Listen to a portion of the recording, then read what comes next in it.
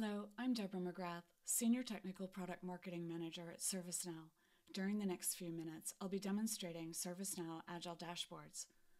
Our pre-configured out-of-the-box Agile Dashboards provide product owners and Agile team members with the valuable insights they need for planning and executing their software development work.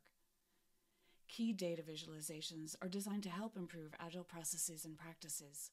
And at-a-glance status indicators enable quick access to Agile analytics to measure productivity, progress, and status to help drive continuous improvement. We're currently looking at all the dashboards that Program Manager Eileen Moturn has access to. She'll use the Groups dropdown to filter by Agile and chooses the Agile 2.0 group. The new dashboards include the Sprint dashboard that tracks scope, actual burndown, and forecast trends, and the prior sprint dashboard for insights to better plan for upcoming sprints. The release dashboard and prior release dashboard, which provide insights to help plan the work for upcoming releases. The team dashboard provides insights on how a team is progressing on stories over a given period of time. And the Epic dashboard with visualizations on how stories of an epic are progressing. Eileen will select the Epic dashboard for a closer look. The Epic dashboard includes gauges that display important details of the epic and a burn-up chart that indicates the pace at which the team is working on stories in the epic and forecasts when the epic is likely to be completed. Eileen clicks on the Scrum Epic dropdown to select the epic she wants to review. She chooses the HR Survey Management epic. The gauges across the top show her details about the current epic, including total story count, number of stories completed, and stories missing estimated points. She can drill into any of the gauges for additional information.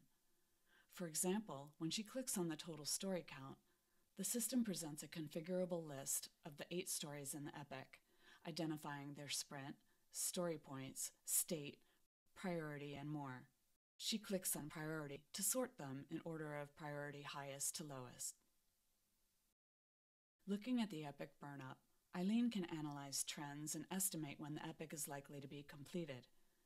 The scope, indicated by the blue line at the top of the chart, shows the size of the epic. Below that, the completed line in green shows her the amount of work in the epic that is complete. The chart also includes completed forecast and scope forecast, both of which are predictions based on historical data. Scope forecast predicts the possibility of scope change for the future dates. And the completed forecast predicts the burn-up for future dates, letting Eileen know whether her team can complete the epic on time. Over time, the completed forecast series will intersect with the scope forecast series, indicating when the epic might be completed. If the completed forecast series and the scope forecast series do not appear to ever intersect, it's a warning for Eileen that scope is being added faster than the work is being completed. The Epic dashboard is just one of the many Agile dashboards that Eileen relies on for valuable insights to help improve her organization's Agile processes and practices.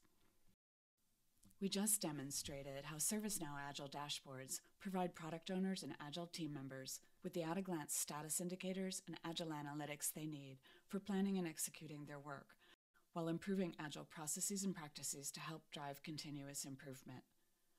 For additional information, visit servicenow.com/ITBM.